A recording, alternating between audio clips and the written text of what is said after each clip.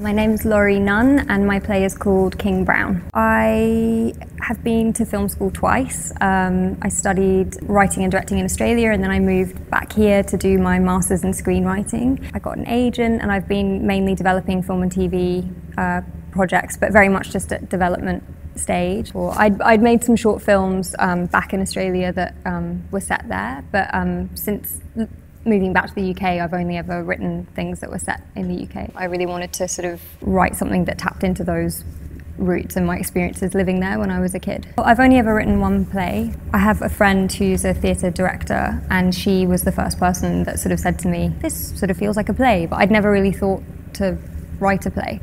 It feels amazing. I really am still in shock. I can't believe that it got read that many times and then managed to get to this point. It's just incredible.